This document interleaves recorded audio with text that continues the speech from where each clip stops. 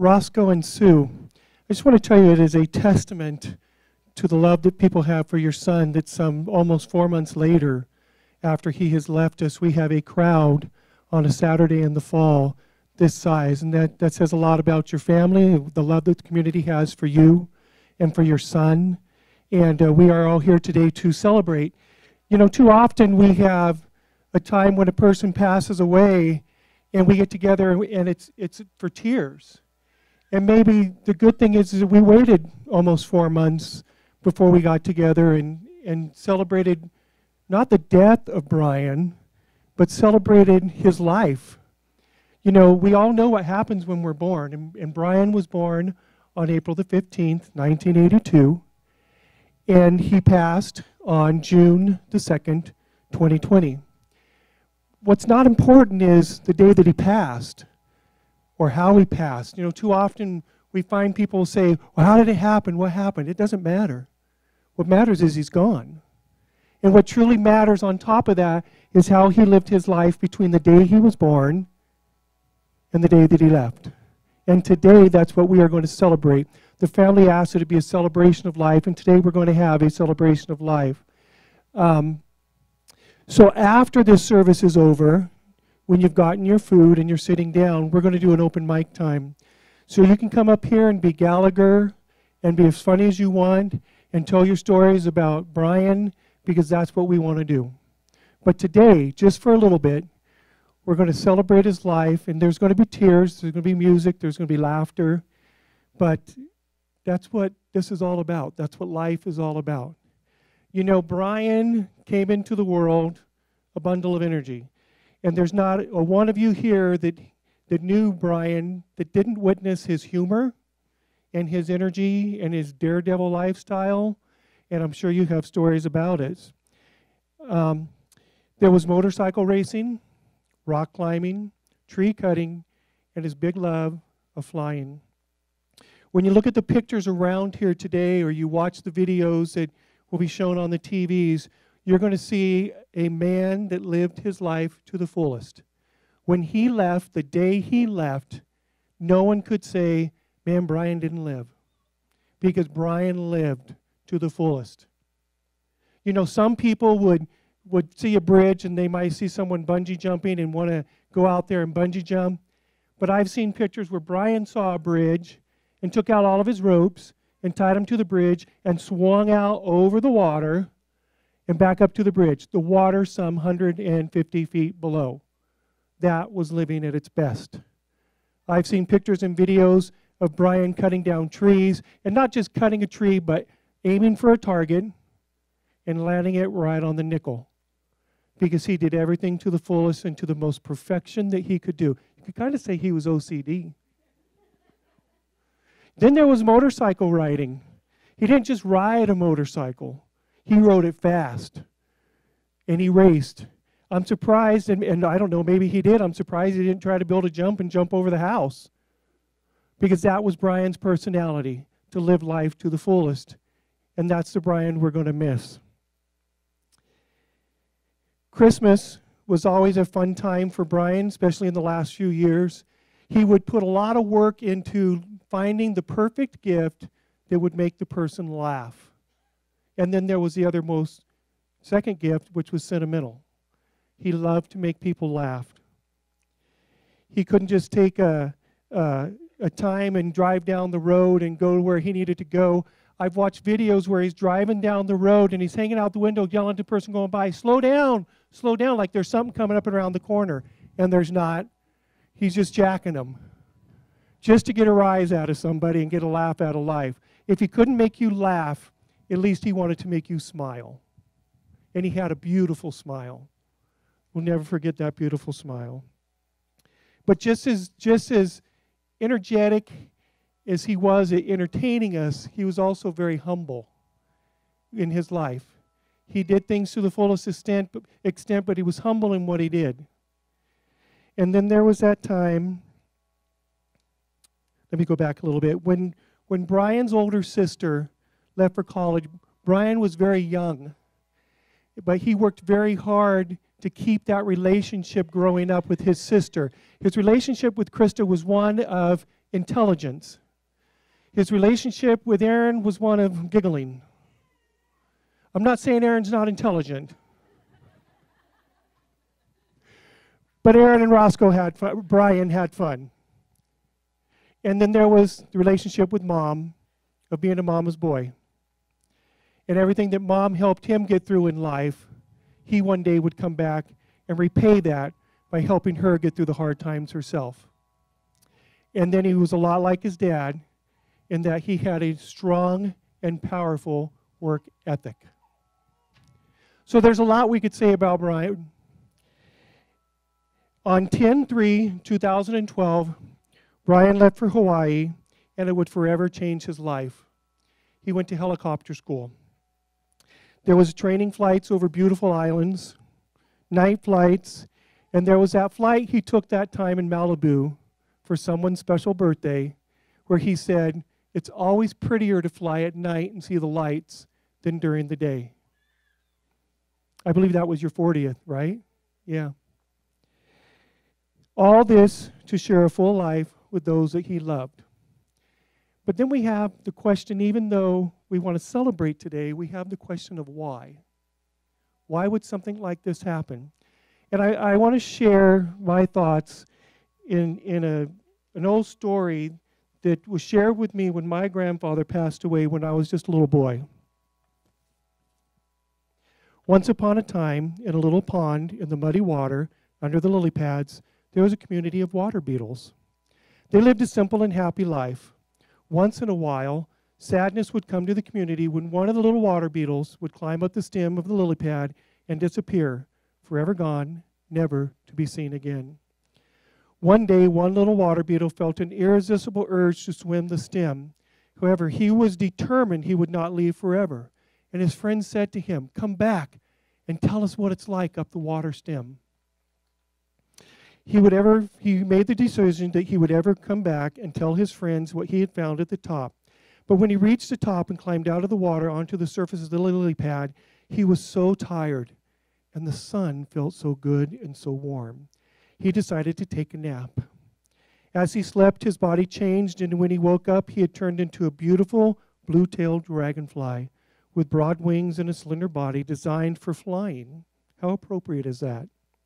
So fly he did, and as he soared, he saw the beauty of the whole new world and far superior way of life than what he had known in the murky waters of the lily pond. Then he remembered his beetle friends and how they must be thinking now he was gone, he was dead. He wanted to go back and tell them and explain to them that now he was more alive than he had ever been before, but his new body could not go down in the water. He could not get back and tell his friends the good news.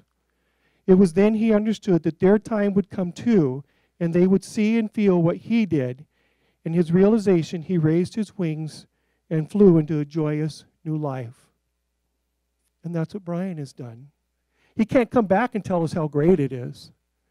I mean, when Jesus left, Jesus said, I go before you and make a home of a mansion of many rooms.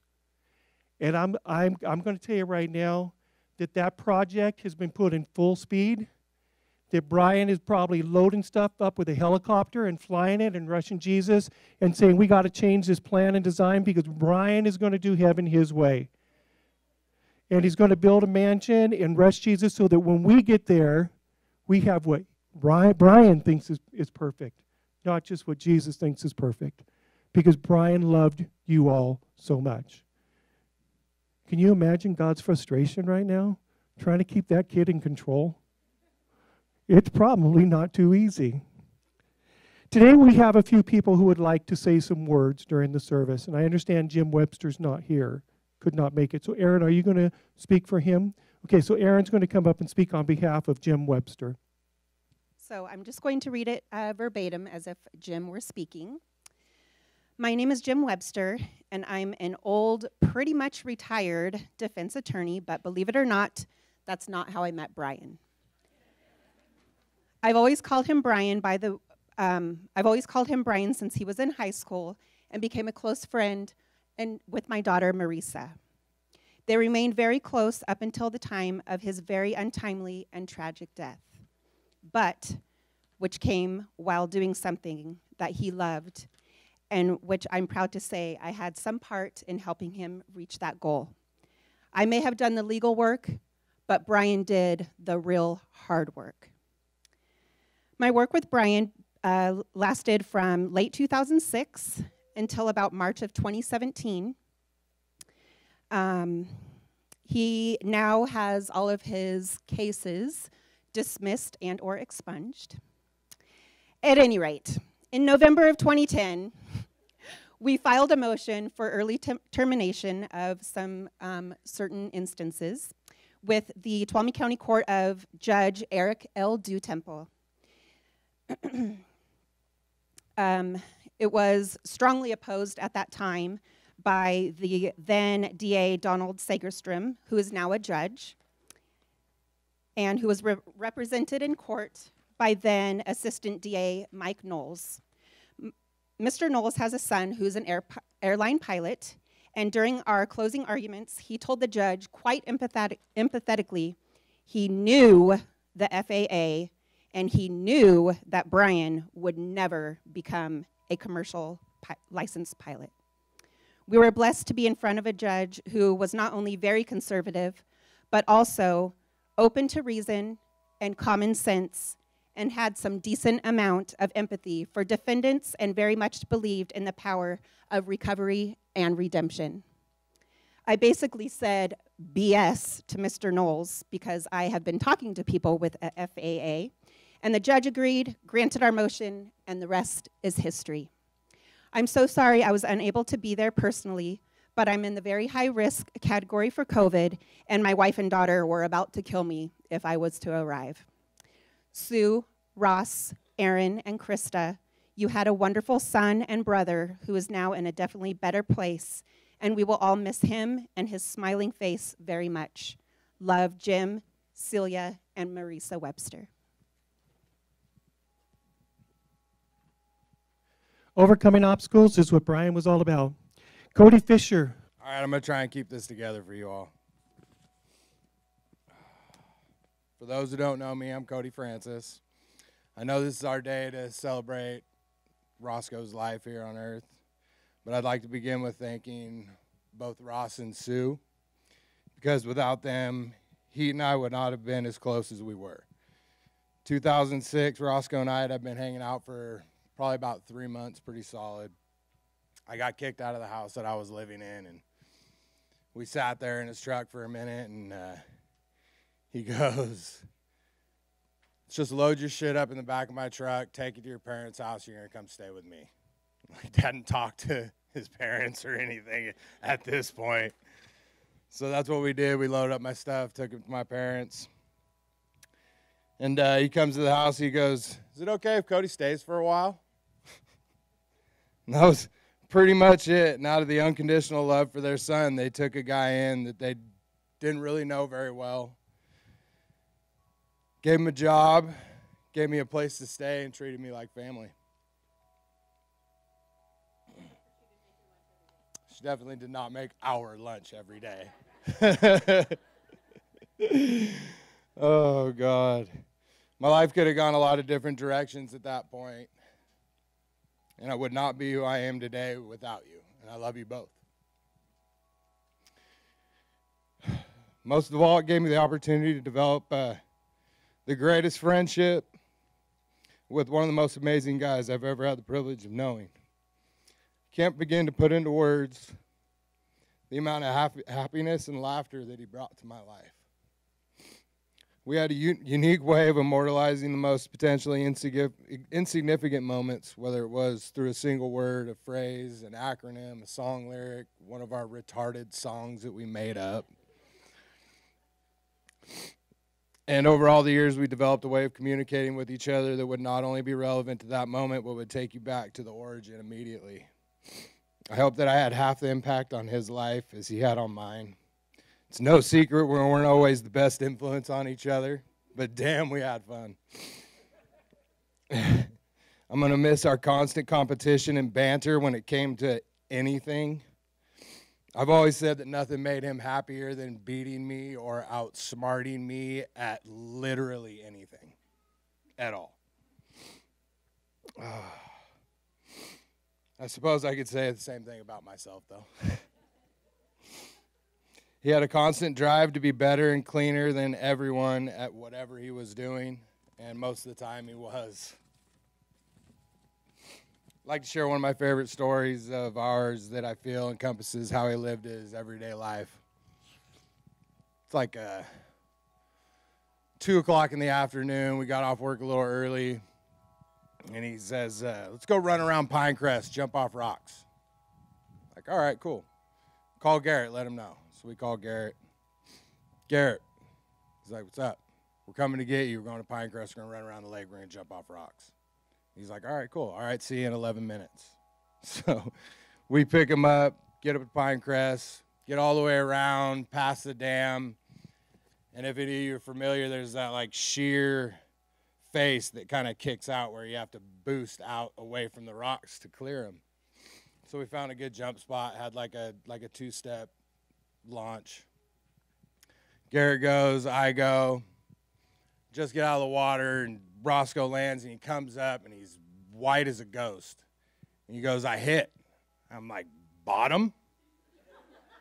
And he's like, no, I clipped my shoulder. I'm like, oh, shit, I'm already looking for blood somewhere. I'm thinking he's wide open. You hit something that fast. I was like, you need to turn around so I could see it. And he kind of pops up out of the water, and he's got this little, like, 1 inch by ½ inch, like, scrape. Took, like, 3 layers of skin off. So I slapped him in the shoulder, and I was like, let's roll.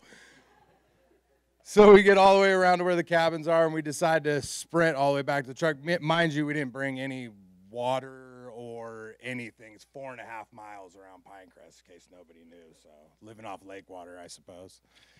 So we decided to sprint all the way back from the cabins back to the parking lot to the truck. And, of course, Mr. Cross Country over there was leading the pack, and it left Roscoe and I behind him killing each other, like trying to keep up. But we did. Nevertheless, just to throw that out there, we did keep up.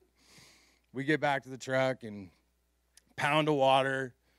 Been sitting there for maybe like 1 or 2 minutes, barely caught our breath, and he just takes off running. Gets it. I want to say it was like a 100-foot pine tree. It probably wasn't. It was probably like 70. He climbed it with no gear or anything. And he just sprang to the top of this thing, gets up to the top, and he's swinging like this. As far as he could huck the top of that friggin' tree, throwing it around, just laughing. And that was a Wednesday. You know what I mean? Like, so if that doesn't say everything, I don't know what does. But nothing was too big for that guy. Maybe he was just too big for this world. I'll close in saying he was the best friend that I could have ever asked for.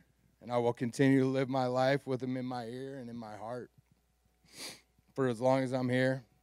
I miss you every day, brother. Until we meet again, I love you more than you know. You better be the first one to greet me when I get there.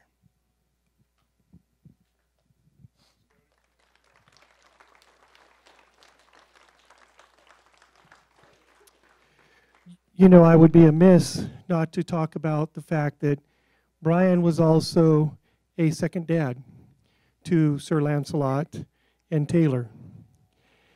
And he would take them to Little League and bike racing and any other events that they needed to do, or if they just needed someone to talk to, shoulder to lean on, shoulder to cry on.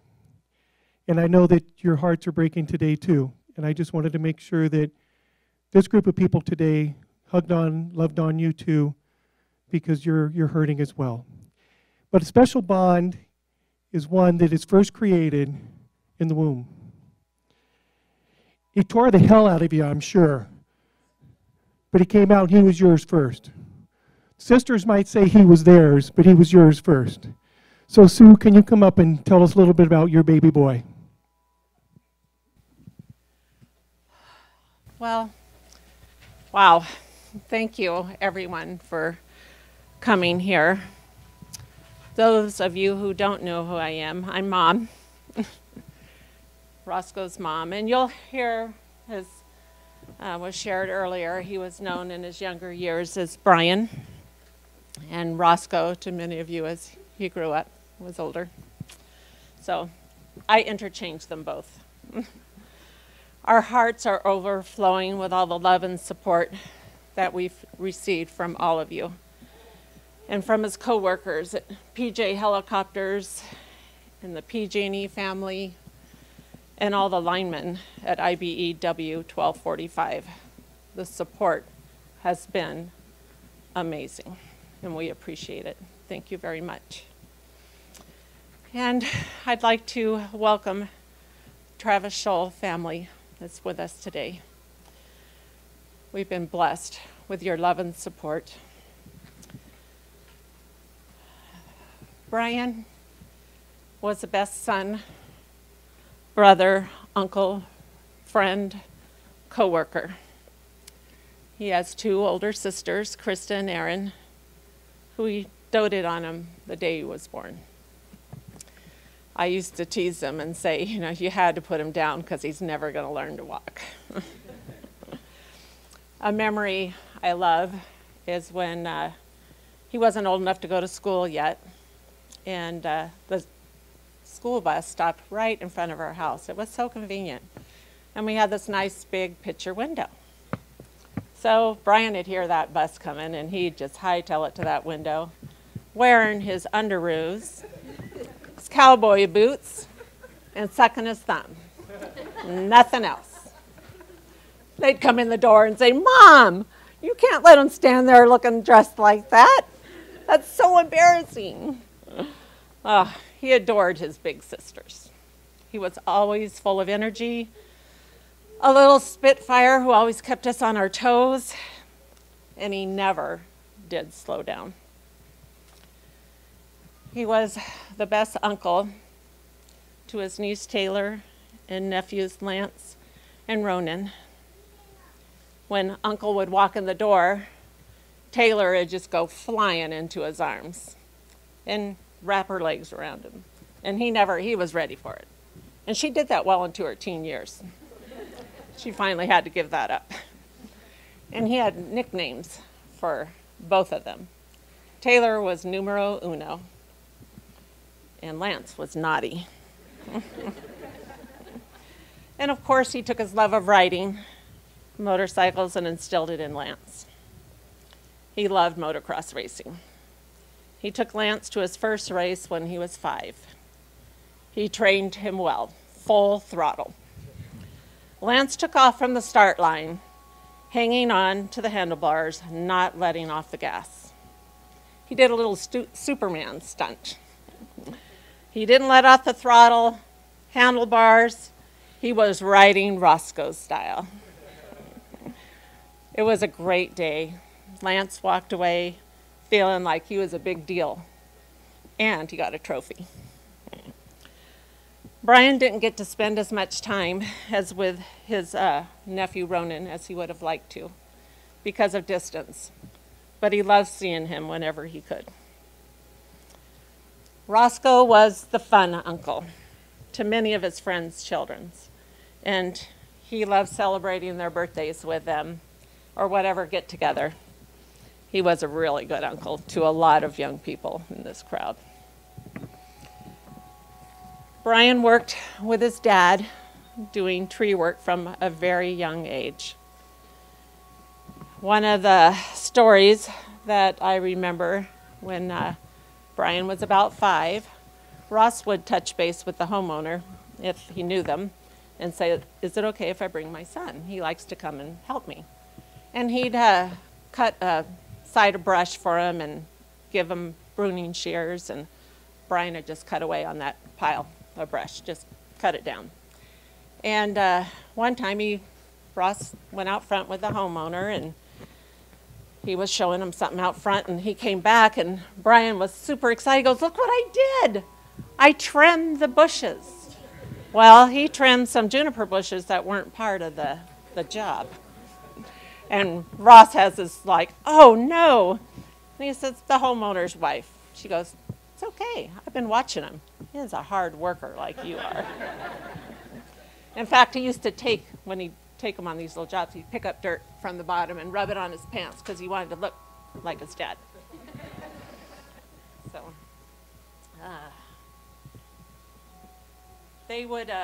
Roscoe was known for his humor, and he got that from his dad. They would joke throughout their workday, as many of you that worked with them could attest to. They knew how to have a good time, even when they were working. He was full of life, laughter, zest for life, funny, just simply like no other. He wanted to try so many new things and was never afraid. He had no fear. Roscoe enjoyed life and was eager to taste all that it offered. When Roscoe decided he wanted to try something new, he was determined to make it happen. He wasn't satisfied with just accomplishing something new, but he had to give it 110 plus. He had to give it his best, whether it was tree work, dirt bike riding, motocross riding, street bike riding, rock climbing. Where else do you go from there? The sky. Roscoe was injured while on a tree job and needed to be metaflighted. That's when his dream of helicopters, flying helicopters, was born. And he persevered to make that dream a reality. As we heard, he jumped through quite a few hoops. Family was very important to Roscoe. His grandpa Jack, my dad, was a pilot in the Navy. And at my dad's memorial, a former military officer who knew my dad told my sister Terry that our dad was always calm under pressure. So when she found out that Brian wanted to become a helicopter pilot, she had a dog tag engraved, and one side said Grandpa Jack, and the other said calm under pressure. Brian treasured the keepsake and kept it with him whenever he'd fly, strapped on his flight bag. He loved flying helicopters. He had a bucket list of various types of work that he wanted to do. Check off that list. And he loved the challenges of flying loads. He was a numbers guy, precise, meticulous, extremely detailed. With his tree background work, one of those things he wanted to check off his list was flying Christmas trees. So he got to do that up in Oregon. And then he did some firefighting work, but the power line sector was his ultimate goal. He would tell me all the time he was living his dream. It's what every parent hopes for their children, is to love what they're doing and to be able to do it every day of their life. Roscoe touched many lives. We will all miss his infectious laugh and that smile that just enveloped you. Anyone that hung around Roscoe for any length of time knew what a junk food junkie he was. He loved his Taco Bell, round table pizza, and stash of snacks. So I don't know if you had a chance to see his diabetes table over there, but please help yourself to some of those are his favorite snacks over there. Jimmy, Travis, and Roscoe loved to work together. They were a great team.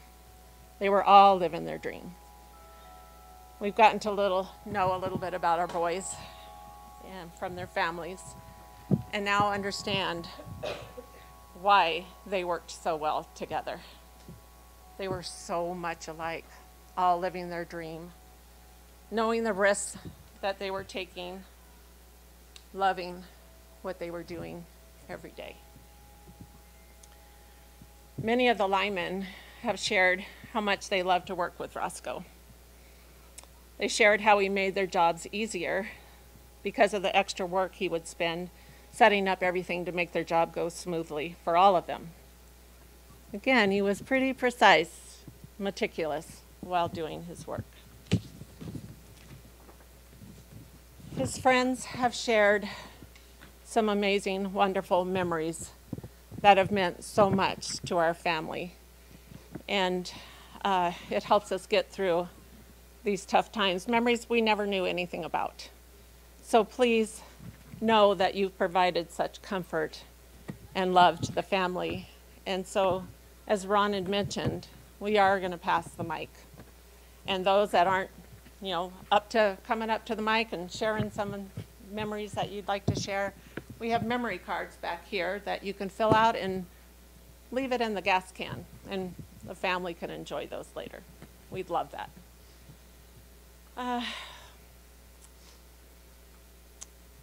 I will miss your hugs, your calls, your visits. We'll miss you walking into the house and everyone yelling out, "Uncle!" Your special greeting that you shared with Aaron when he was able to make it down for a visit. He would make his rounds to all his family and friends, as many as he could. And he made everyone feel special, like he just came down to see them.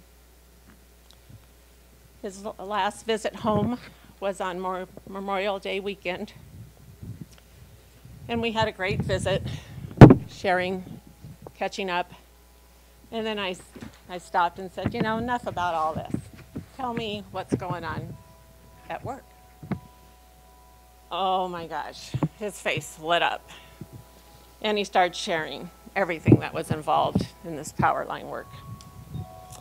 If you talked to him at all about his flying, you knew how excited he'd get, as he was living his dream. Wherever Roscoe worked as a helicopter pilot, the common thread that's been shared with us is how much they loved seeing him walk in the door, whether it was at the beginning of the day or the end of the day. He would have that Roscoe smile and the excitement every time.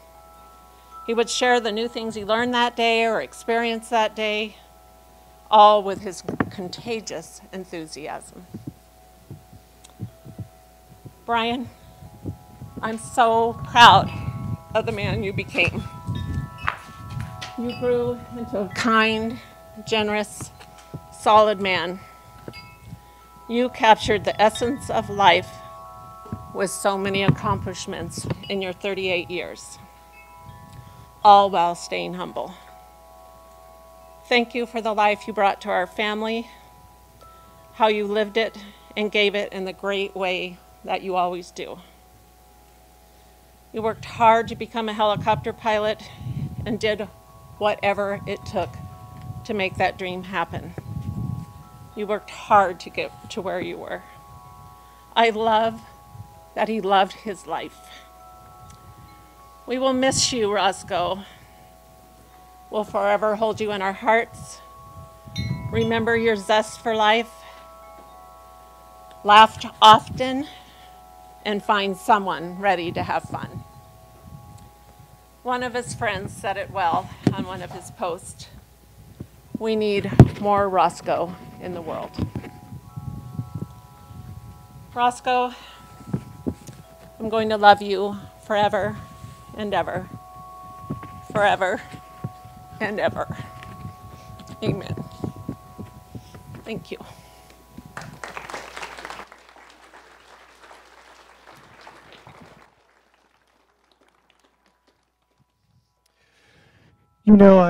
I have been friends with Erin for quite some time, and it's a love of friendship that I have for her and Joel that is unmatched for any other friendship and love that I have for anyone else. So it's only because of that love for her that I agreed that I would do something as crazy as this today. I'm 55 years old. I'm not a daredevil. I have Parkinson's. I shake a lot, and I stutter. But what Brian loved to do the most was get up on a chair and do it with me. Born in the USA, I was born in the USA, I was born in the USA, I was born in the USA. Now wait a minute. If I can stand up here and shake with Parkinson's and make myself look like a fool, as no other minister would do, you can sing it with me. So let's do 4 lines of it. Ready? Born in the USA,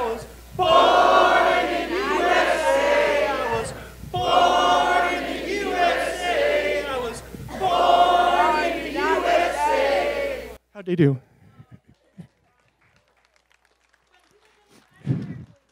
He was in his underwear. I really love you. My wife is standing over there screaming, no, don't. I got to say something right now for Roscoe. I got to say something for him. I talked to Roscoe this morning in my head, and I'm going to prove it to everybody here in just a second. But before I do that, he wanted me to have us bow our heads and pray for the 2 other souls that were taken from this plan,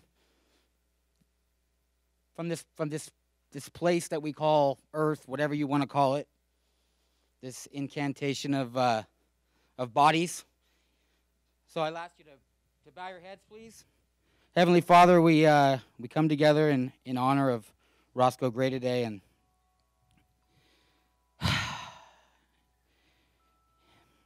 he wants everyone to know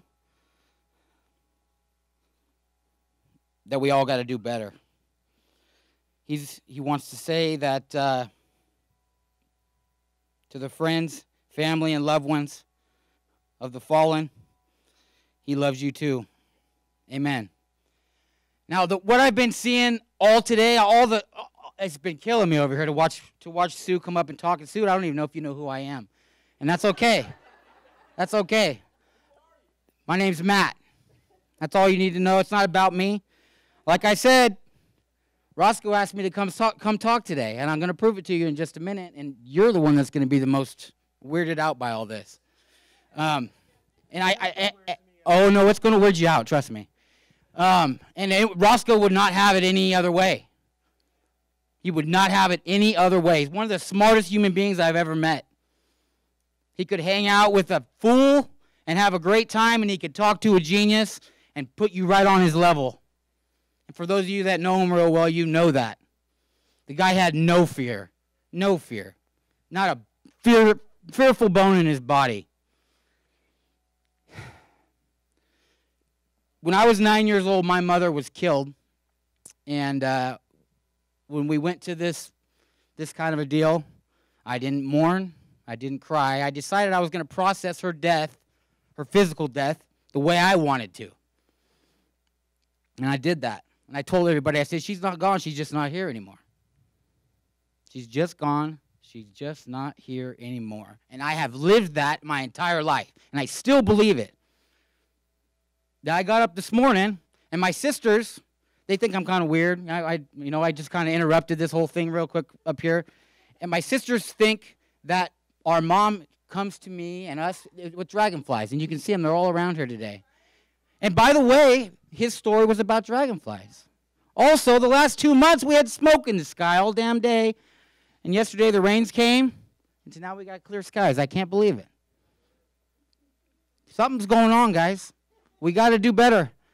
Your story, Ron, was about what? The one you were talking about, the beetles and the pond and the limb, the dragonflies. And your reference to dragonflies was about, I assume it was Roscoe, correct? Roscoe's the dragonfly, right?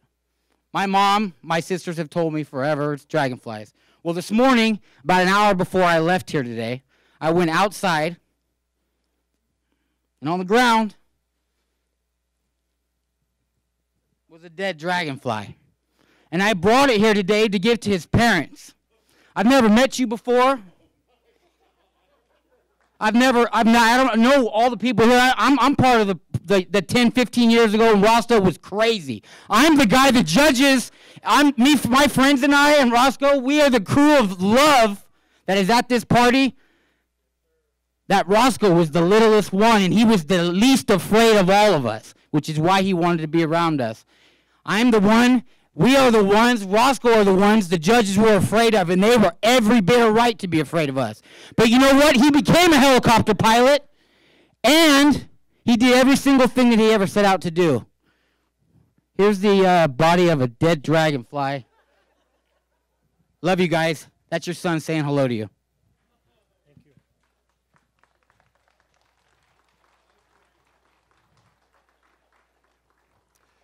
So we're going to move on now, and I'm going to ask for going to keep my pants on. I'm going to ask for Erin to come up. And she's going to say a few words. Doesn't she look stunning today?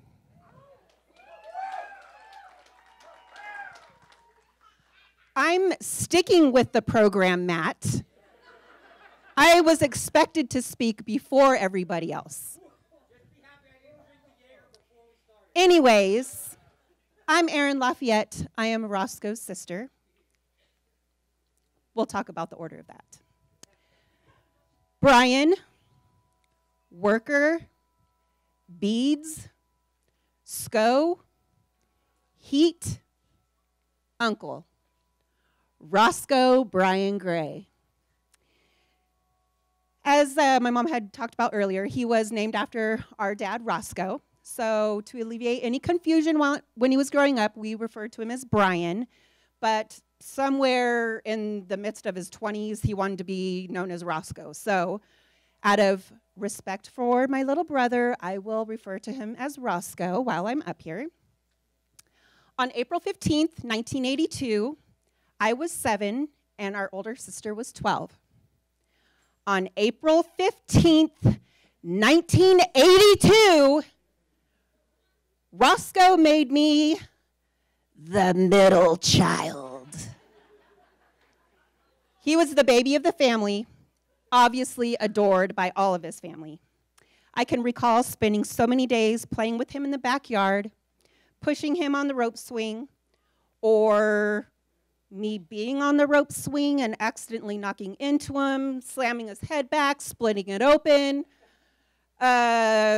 Maybe I had him in the red radio flyer wagon, pushing him down the neighbor's driveway into some blackberry bushes. When he was little, he hated butter. And one time we were at the Golden Corral, and my meal came with a little paper cup that resembled a scoop of vanilla ice cream. So I did what any big sister would do and offered my ice cream to Roscoe. He was so excited, that huge grin on his face. He takes his spoon, digs into the cup, shoves it in his mouth as I'm like anxiously waiting for his reaction, right? I got it. You idiot! All eyes were on us, and needless to say, I got in trouble. Even throughout our adult years, if we were in the car together, passing a Golden Corral restaurant, I would just feel the glare as he's looking at me like, ugh. Or I would get random text message pictures of a Golden Corral restaurant that he was driving by. All the while, I'm just tickled pink that I pulled that stunt so many years ago.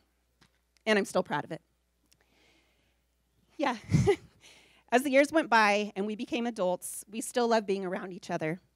I called him often after he became a pilot, mostly crying out of happiness of how proud I am of him for all of the work that he put through to do his dream job.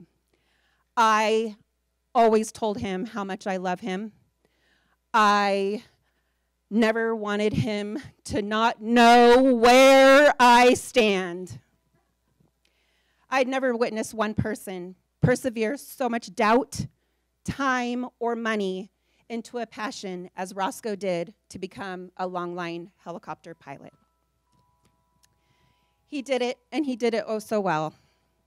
We've shared countless laughs, a few memories that I can't repeat, but mostly what I have embedded in my mind and my heart is that feeling I would get when he would come to see me. My world completely went away when I saw that huge smile walk through my front door. I still well with emotion, and I feel it. The world went away. Excuse me, I already said that. He wasn't just an uncle to my children and to my nephew, Ronan. He was their friend, mentor, and at times a figure father that they looked up to. He wasn't just a brother-in-law to my husband. He was a friend and at times a coworker, most recently as last year when Roscoe had one of his favorite jobs up at Relief. He's flying up in the sky while my husband's down below. To the families of Jimmy Wasden and Travis Scholl, unfortunately, Jimmy's wife is unable to be here today. Travis and Jimmy were linemen who had the pleasure of working with Roscoe for several months. And they were one of the, what I understand, several crews who would vie for Roscoe to be their pilot. And Jimmy and Travis won.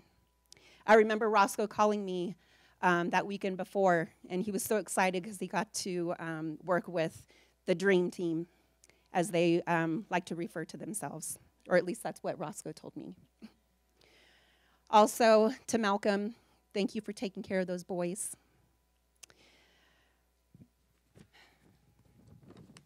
Our family now has a very unique relationship with Travis's family and Erica's family, and with Malcolm and Regina.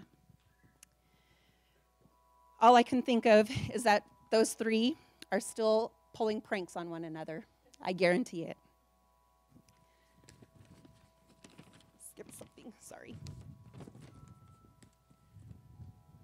Also, he wasn't just a friend to 8 and Unit. He was a part of their families. He was Uncle Heat to Brute, Grayson, Zoe, Zaylee, and so many other friends of Roscoe's. Roscoe, I promise to celebrate you every single day, and we are going to continue to make new memories. You are a true rock star. Our world is a little different without you here physically, but one thing I assure you, you have made me not only the middle child, but one hell of a proud big sister. Please continue to visit us. Fly high, little brother. I love you.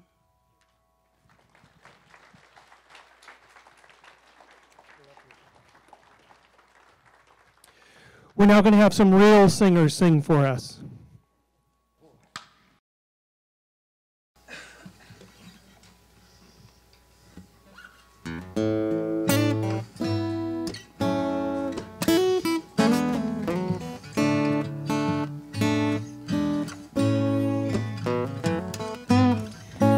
Would you know my name if I saw you in heaven?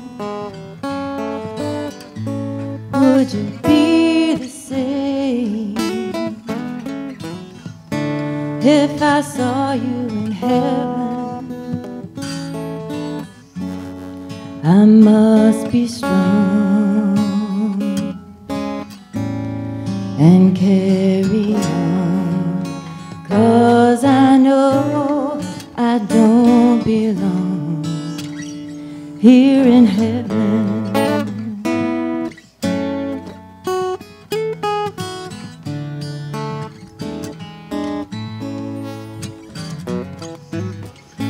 Would you hold my hand if I saw you in heaven? Would you help me stand if I saw you in heaven? I'll find my way through night and day, 'cause I know I just can't stay here in heaven.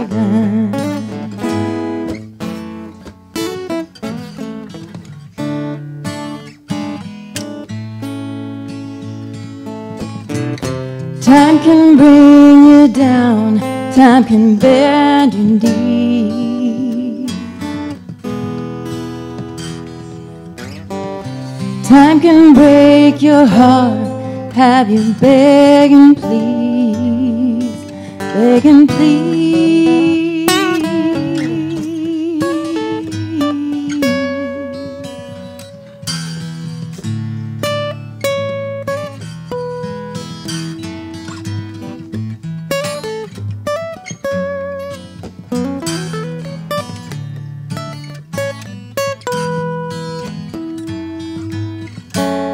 Beyond the door There's peace, I'm sure, and I know there'll be no more tears in heaven.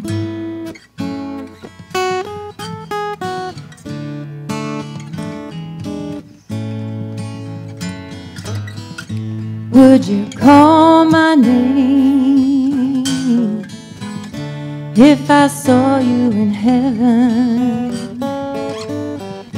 Would it be the same if I saw you in heaven?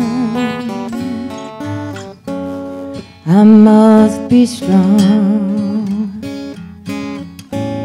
and carry on, 'cause I know I don't belong here in heaven.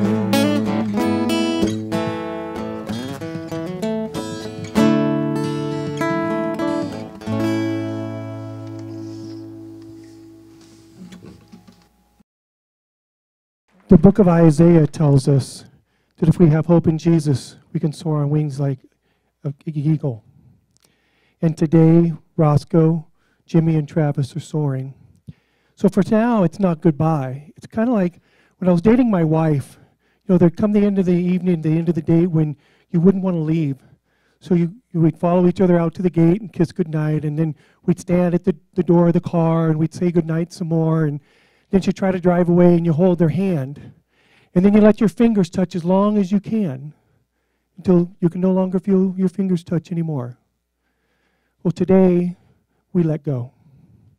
But it's not goodbye. It's just so long, because soon we'll be together again.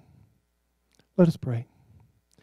Our most kind and gracious Heavenly Father, we thank you for the joyous words today, for the memories, the laughs we're about to share, and the food we're about to partake in. But most of all, we thank you for Roscoe Bryan Gray. We thank you for his friendship. We thank you for giving us a great son, brother, uncle, a man who made us laugh, a man who loved us, and a man who was there when we needed him the most. Bless his soul, Father. Keep control of him in heaven the best you can. We know he's doing things his way. Let him build that motorcycle track, because someday many others will be joining him there. And until then, God, bless us with beautiful memories, heal our hearts, and keep those memories in our hearts and not our heads, because too often our brains forget what's too important, but our hearts always remember. In Jesus' name we pray. Amen. The family would like to ask that you stay for a meal prepared by the Alexander family. I'm trying to think of the name of their catering. Sierra Smoke has prepared a afternoon lunch for us. Once everyone gets their meals and gets seated, then we will pass around the mic and share funny stories. Sue and Aaron and Krista, how would you like to dismiss people for lunch?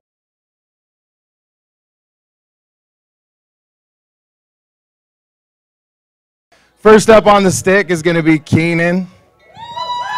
Yeah.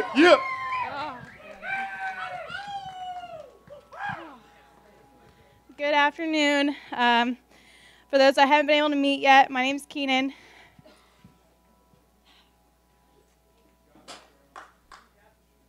That's how you start.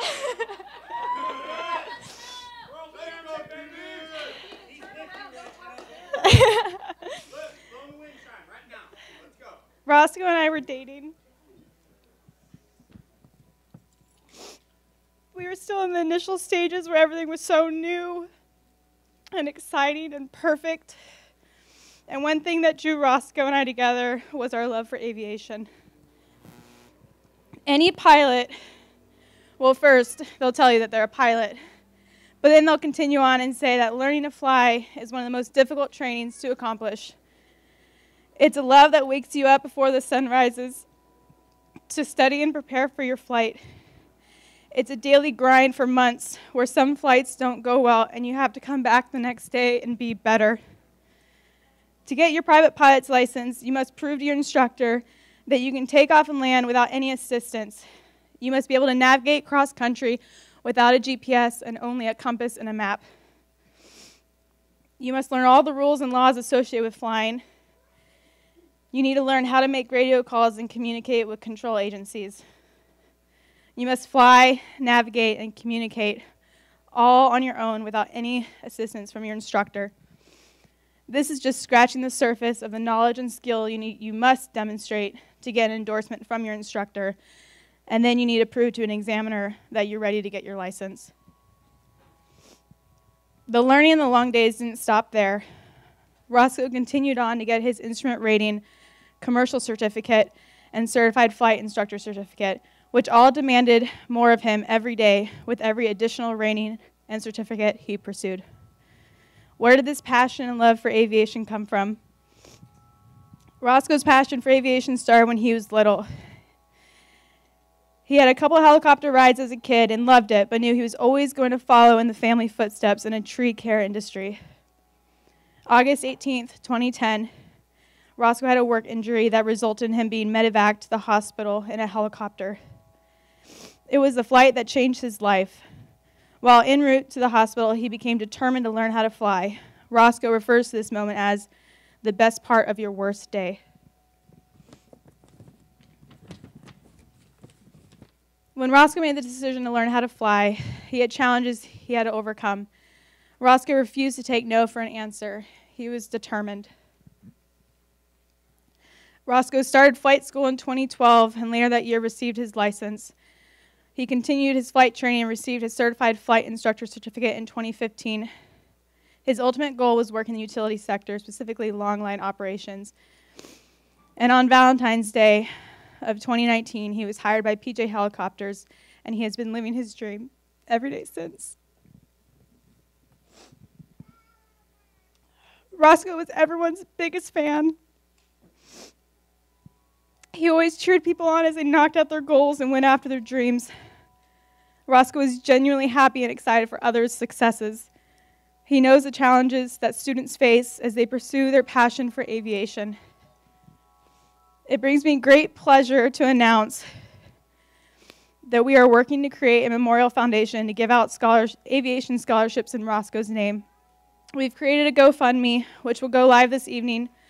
Our vision is to create this foundation by the end of the year.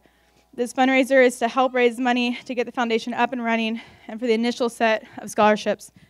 We hope to begin accepting applications next year for multiple types of aviation scholarships, ranging from rotary and fixed-wing private pilot licenses to instructor certificates. We plan to announce the scholarship recipients annually on April 15th, Roscoe's birthday.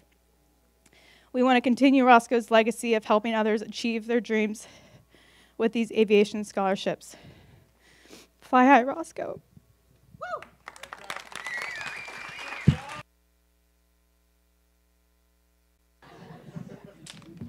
Tricked you. Hey guys, my name is Noah Haydenmeyer. Roscoe had become one of my best friends, and I know there's a lot of people out there that are going to say the same thing. And Roscoe had the capacity to be that for a lot of different people. And honestly, he was the most genuine, empathetic friend that I think I have. He genuinely showed interest in what I had going on in my life. And you mix that with his sense of humor, the way he laughed, his wheeze. He didn't have a fear gene. You put all that together and you end up with a pretty incredible human being that I feel so fortunate that I had in my life. Roscoe and I were on the phone a couple weeks before he passed away, and we were talking about helicopters, and the thought of experiencing an engine failure came up, and I said to him, I hope that never happens to me. And he immediately responded and said, I do. And I was shocked, and then he followed it up with saying, I want to see what I'm made of. And honestly, everything that Roscoe has ever done that he's really excelled at, in my opinion, is because he wants to see what he was made of. It's why he rode motorcycles the way he did. It's why he climbed trees the way he did. It's why he moved out to Hawaii with me to learn how to fly helicopters, because he wanted to see what he was made of. And all of us knew it, but he constantly was trying to to push and pressure himself to figure that out. And he died doing something he loved. I guarantee if you sat there and told Roscoe, you're going to die doing this, he would smile at you and keep doing it. And that gives me some peace. It's hard not to get frustrated about the situation, but I know he absolutely died doing what he loved. And I will forever cherish that and speak his name and tell some of the stories that are fit to tell, and keep the other ones to myself, and try and keep his name alive. And my most heartfelt condolences to the Gray family. I love you guys. I'm recently a new father, and so I couldn't imagine being in this situation. So love you guys, and it's amazing to see everybody up here. Thanks.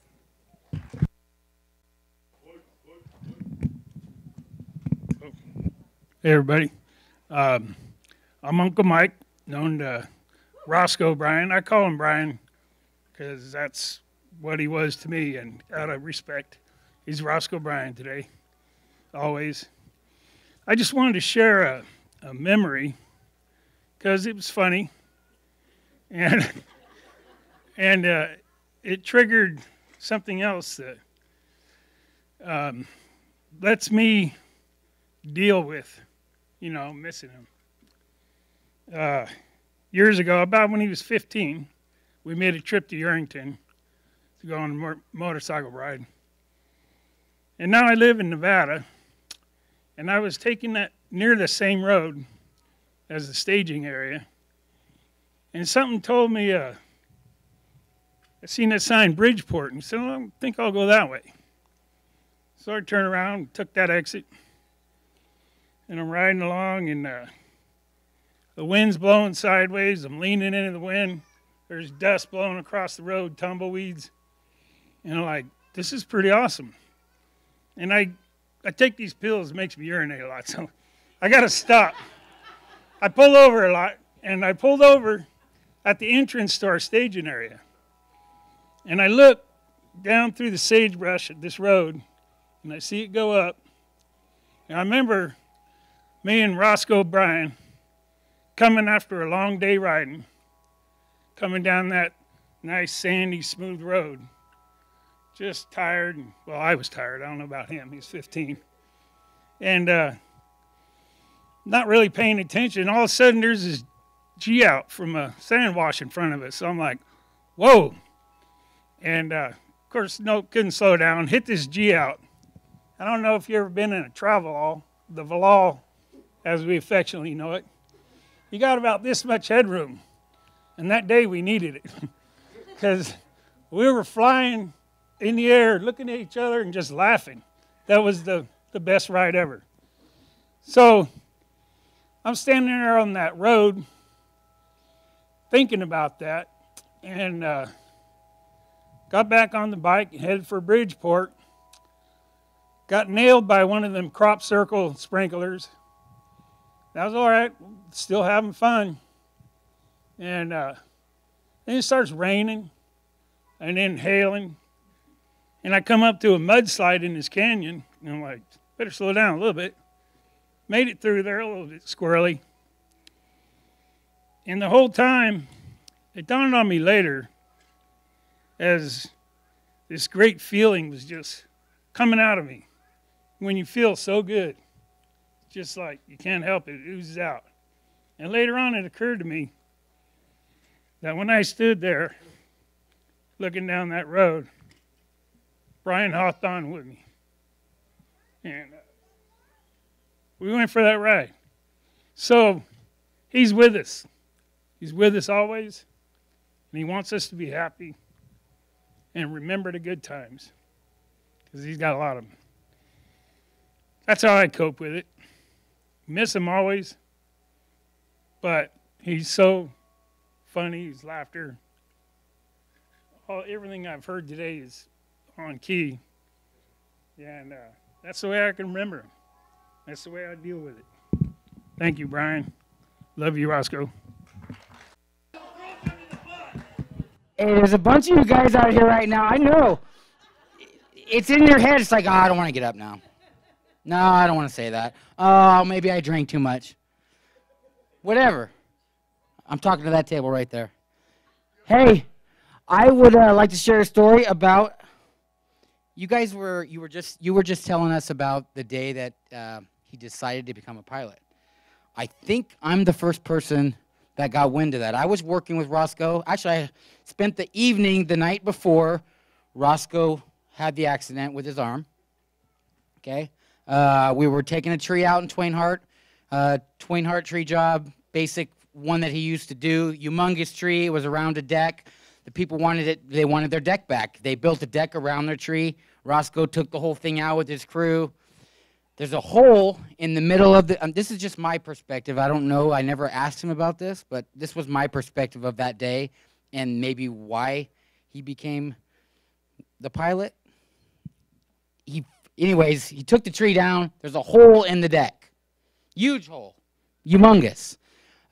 He's walking, picking up his stuff and cleaning all of his stuff. And if anybody ever watched him work, you would watch him work. If he showed up at your house and he was taking a tree down, his crew was amazing.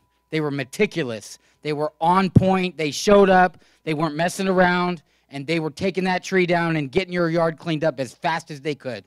They were the most professional group I've ever seen. Okay, and this was just his tree stuff, so I can imagine what kind of pilot he was. Anyways, he was walking, and he's looking at me, and he fell through the hole in the deck. And he tried to catch himself. Okay, it was about 2 stories up. He tried to catch himself, and he ripped his arm open. Okay, coincidentally enough, I ripped my arm open last week, which is weird. I was telling the story about Roscoe, and I looked down at my arm. I was like, oh, crap, I ripped my arm open too.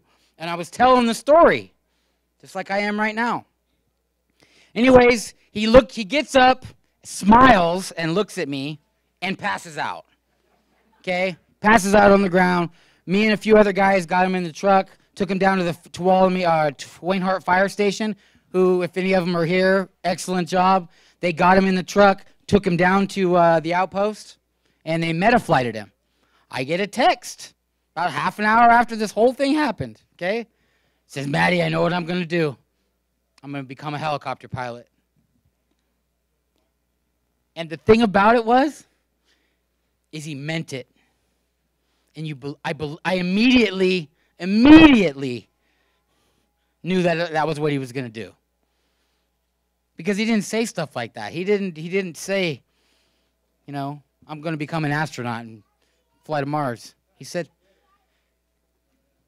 so right now, there's some of you guys that are thinking about sharing some of your memories, and I want to hear some of them, and we all want to hear some of them, okay? So find that helicopter pilot in your spirit right now and get up here and share some stories with us. Love you, Roscoe. I'm not allowed to say my name up here because I've been told by multiple people I'm not allowed to grab the mic. This is more of a tribute to his father. The last time I seen Roscoe, I was driving up to Sugar Pine to do an electrical job for Phil Koch. And I seen somebody up in a tree so high up that it scared me. And I knew before I even got there that would be Mother Lode Tree Service, and that was going to be Roscoe Gray up in that tree. This is a tribute to how you raised your son. On his vacation, he came up here to help his father do the most dangerous tree jobs on top of whatever else he was doing. And that is living life to the fullest. And I will not go into any other stories.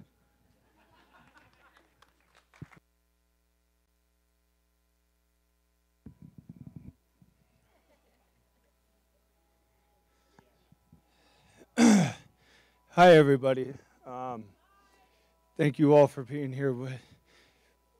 What a beautiful thing to see all of us come together and love one another, to share stories, to hang out, and to show respect to such a beautiful person that inspired us to be the best we could be. And such a giving soul. that after doing what he did for a living,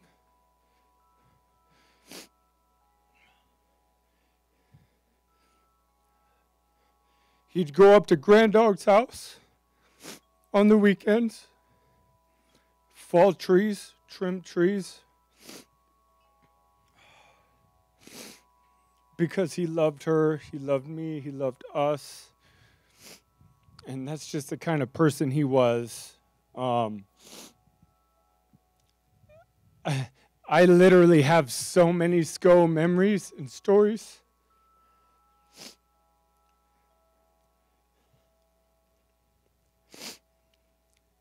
So, one of the funniest is that living at Grand Dog's house, on the weekends we'd go to Tuolumne Market, and they used to sell this habanero sausage. And the shit was hot, dude. It was like literally burn your butthole hot, right?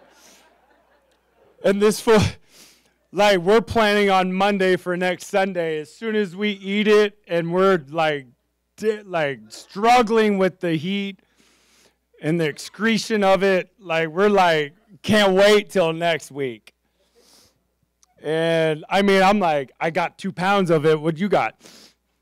He's like, I got the biscuits. I'm like, okay, let's go.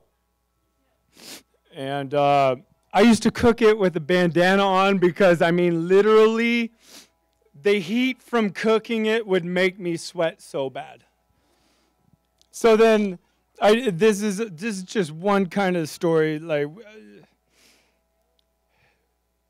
we used to eat this habanero sausage, sweating, screaming loud, cooking. My mom and sister would be like, these guys are fucking crazy. These guys are just nuts. And I'm like, so what? You want a bite? You want some, Mom? She's like, no. No. So we'd eat the biscuits and gravy and literally call each other an hour and 22 minutes later on the shitter talking about how amazing this is right now. Like, how good it was going in and how great it is going out. Just super excited. That was the kind of humor and just memories we had together. Cody, Sco, and I,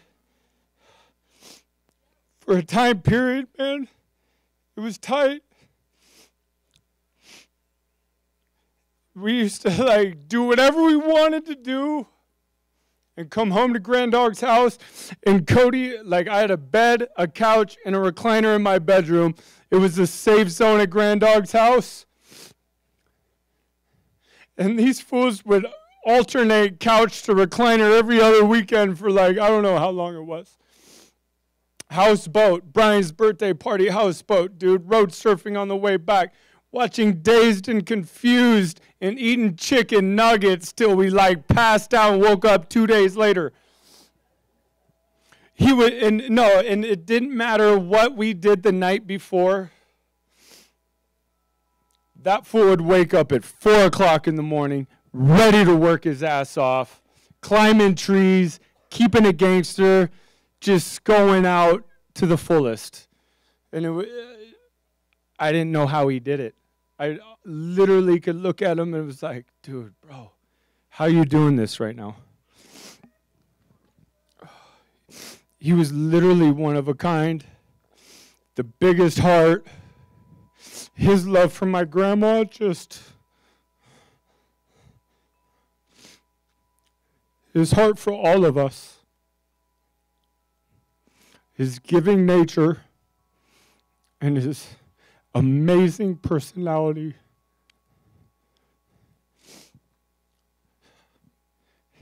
Is something that, like, I'll keep and I'll try to keep going in my own right as long as I live. And I know one of the first things he did was give Grand Dog a hug because he loved her so much. We had so many times at the Epi, at the villa, And at Ed's, like, I mean, get out of here. Like, it was, oh, dude, it was unreal there, stretch a period of time. And, you know, I love the Gray family. I love all of you I appreciate you all for showing up and giving love to someone who deserves so much love. And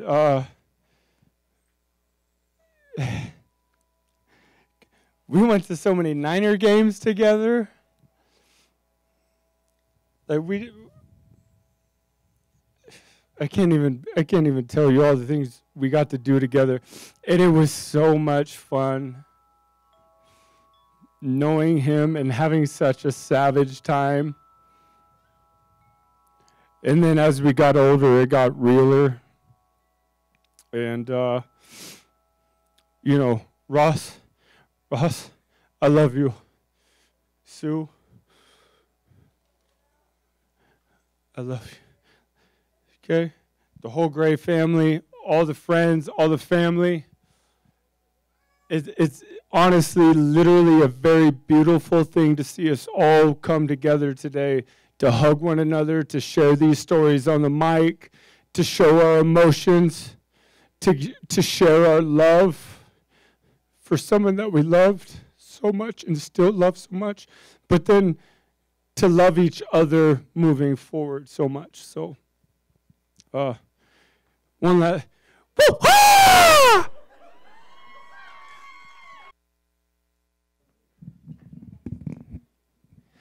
I got to tell this story about one time me and Roscoe went wine tasting, and they give us these glasses, and he's like, I want one of those big glasses like that guy over there has. And the guy's like, well, you're just doing the wine tasting and you didn't pay.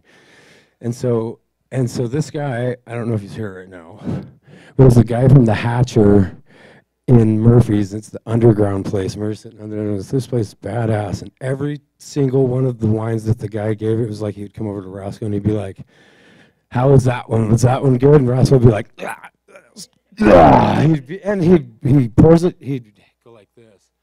And when the guy poured it in there, he was like, instantly, he'd be like this. And the guy was like, you did not pay. You did not pay. And we get to the very end of the list. Every single one, Roscoe's like, nah. Did you like that one? No, I don't like that one. And so they give him the very last one at the end, and he goes, well, so what do you think about that one? And he goes, I think you need to get some salt and some lime because all that shit was fucking gross. And the guy chased us out. He chased us out. And he still remembers me. I tried to go in there the other day, and he was like, yeah, you're not allowed back in here ever. All right, I guess I'll go again. So speaking of wine, I knew that Roscoe was the one because he was not going to drink my wine. This is kind of the relationship Roscoe and I had. We always roasted each other. And I will say sometimes I was slightly better at it, but he'll never admit it. My story against his. But one memory that I remember, and this is just kind of how I remember him. He worked hard. And he gets home, and he snaps me a selfie, and he's like, I'm so tired. And I was like, okay, so he's at home. We're texting back and forth. We're talking about something. And we get on the topic of the highest compliment you can receive is to be called hoggy as fuck. So, but I didn't know this at the time. He goes, he's like, whatever you do, just don't say, he says, say I'm not hoggy as fuck. And I go, all right, you're not hoggy as fuck. And then he sends me a sad face. And I go, I don't understand. I just said what you told me to say. And he goes, you just said I'm not hoggy as fuck. And I go, I'm confused. And now I feel like I'm the guy in the relationship, and I'm trying to do everything right, and I can't. So now I'm like, all right, I'm just going to call him because something went wrong. He's upset with me. I said what I was supposed to say. And I call him, I FaceTime him, and now he's in the car. And I'm like, bro, you just said you were at home so tired. And I was like, what are you doing? And he's like, well, Taco Bell has a free Taco Tuesday. If you go to Taco Bell today, you get a free taco. And I'm like, okay, I guess you're not that tired. But so, and then we got on the topic of how hoggy as fuck is the highest compliment. So now I've learned my lesson. That's why he was so sad. So then he gets to Taco Bell, and I was like, hey, tell them that I'm at home and you're going to bring a taco home to me. We lived about 2 hours away, so I was not at home waiting for a Taco Bell. Also, I would never eat that. He knows that. It's okay. He's fine with it. So he pulls up to the drive-thru and he tells the lady, he goes, hey, I have my girl at home. Because of COVID, I didn't bring her with me, which doesn't make any sense. But he tries. Unfortunately, he did not get 2 free tacos that day, but we tried. A few days later, it's April 1st, and I text him, and I said, hey, I just want to let you know that you're hoggy as fuck.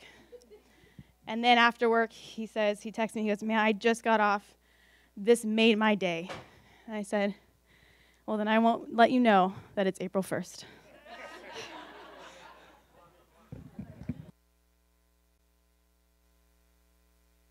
I got to tell this story.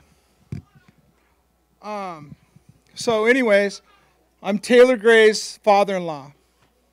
When my son went into the Navy, he left Taylor at home for a little while, and until he got established down there, and then Taylor went to meet him in San Diego. But anyways, I started thinking, I'm like, Roscoe, I need to get him over here to our property because I got some trees I need to cut. And so anyways, I'm like, hey, Roscoe, check it out. You got to pay your niece's rent. That's what I told him. I asked him, like, hey, could you come cut some trees for me? And I only wanted this one tree, like, maybe winched across the creek. It was a nice oak. You know, I needed it for firewood.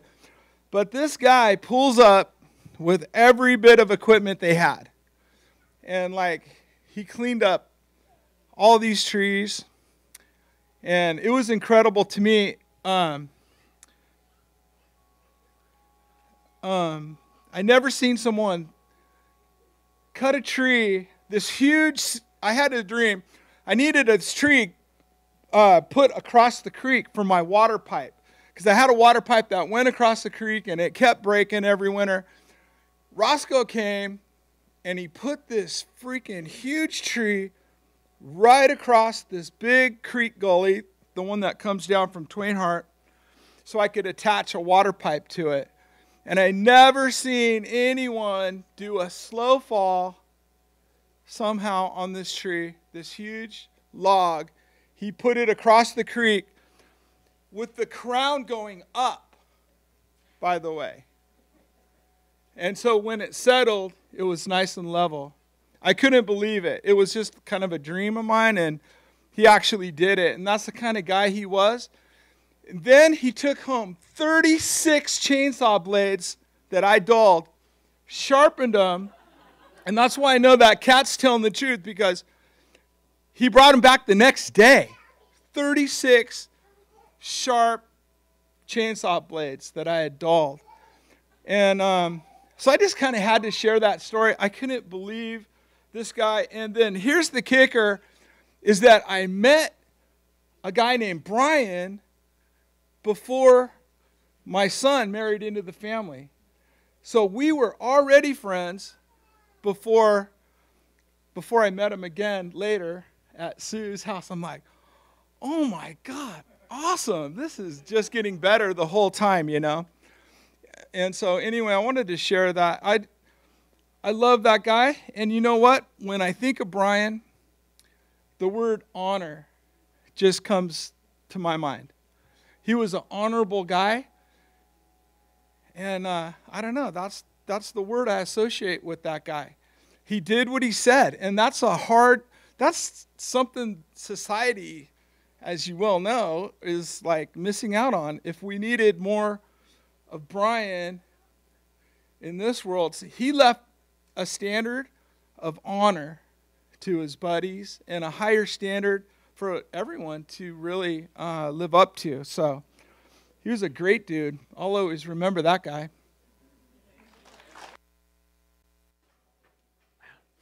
I've been able to have the privilege of hanging out with Roscoe on the clock and off the clock. And I think some of the most funniest stories in my mind right now are his poop stories.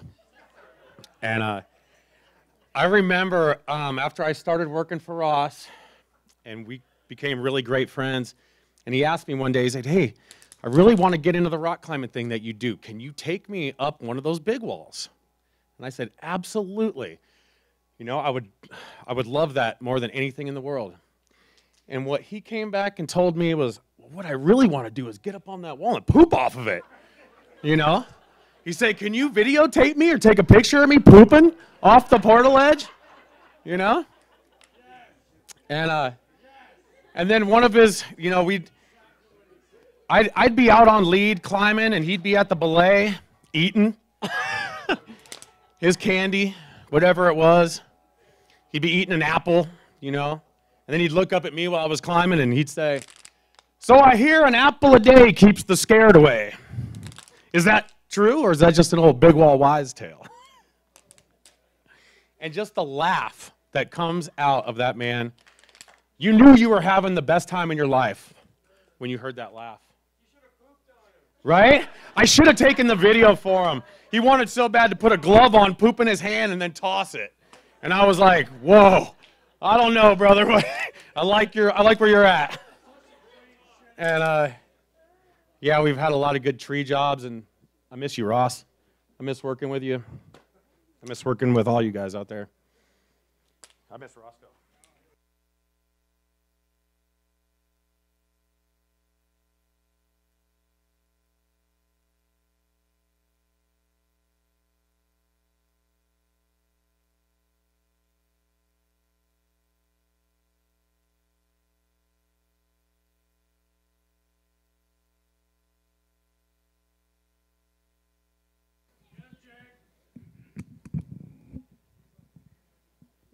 Sorry about your guys' appetite.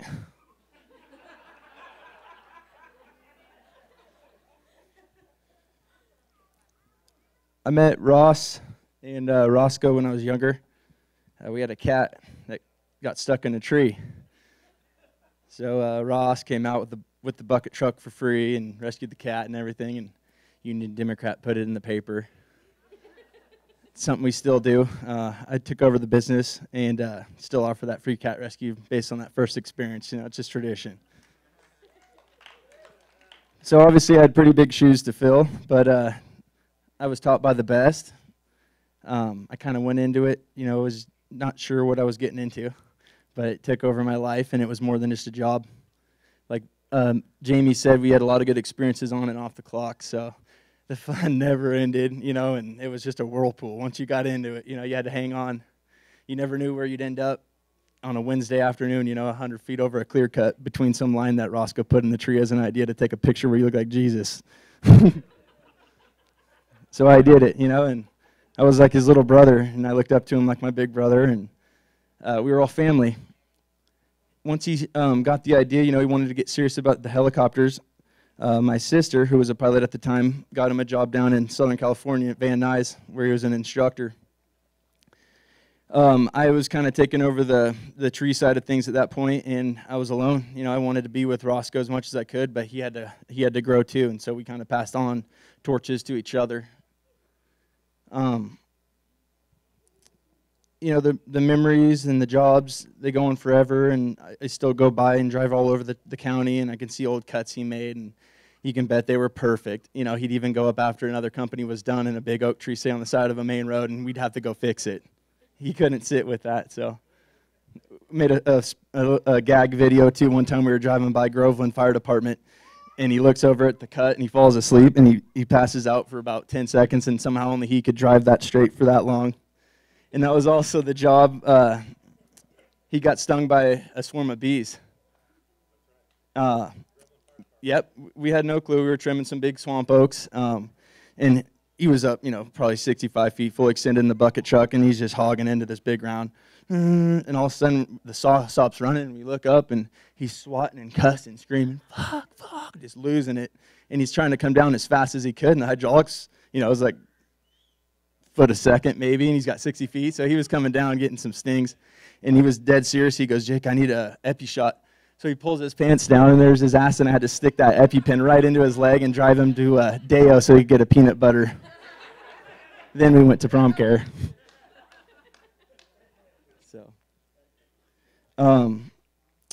He was a guy who anything he did, he went 120% into it, and he was always at the top. It could be flying, it could be fishing, riding a motorcycle, skydiving. And when he was up there, he would always reach down and try to bring you with him. You know, he never forgot about you. And he had an alarm written that would show up on his phone twice a day, just as a reminder, you know, that to keep him humble. It says, you're not cool. You're bald AF and make mistakes all the time. Be humble, but have fun and shit out. But most importantly, you're not cool. Miss you, buddy.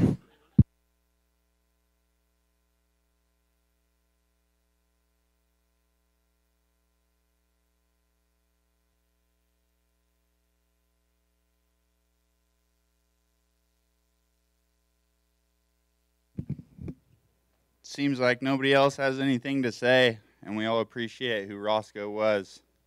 I know he wouldn't be able to handle this much moment of silence, so let's keep on keeping on, you guys. We all love that man. He was a great individual, so let's keep it going.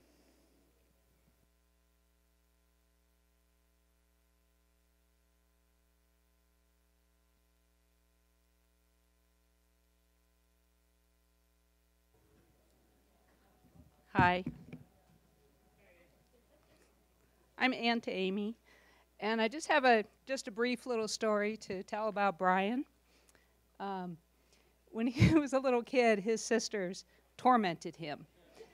And they would put him up to all kinds of things, you know, like you have to wear this dress, or you have to do this or that, or you can't play with us. And they'd make little skits, and then AJ Bushalaki and Brian would have to act out these little plays, and it was hilarious. But every once in a while, I think they'd push Brian a little bit too far, and he was too little to really have strong cuss words, so he'd say, "You dumb dummy," or the worst was, "You hammerhead shark."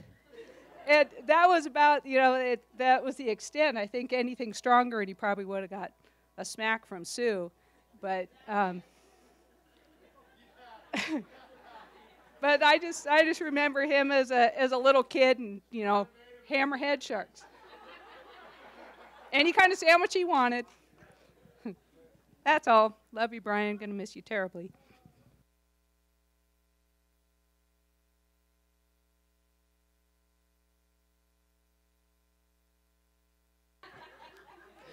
I would like to thank everyone for coming here. Most importantly, I want to thank my Uncle Randy and Aunt Shirley for opening up their gorgeous home and dealing with all this chaos. But I think everything went well. Thanks to Sierra Smoke for providing amazing food. Deo, thank you, Tony and Chanel, for the awesome Roscoe's Peanut Butter Blast, hurricanes, iced teas, and whatnot. But thank you, everyone, for sharing. And I'm so glad. I know a lot of people, there's some pilots that came from LA, PJ, employees, my new family here. Thank you guys for making the trek up here and celebrating my amazing rock star brother.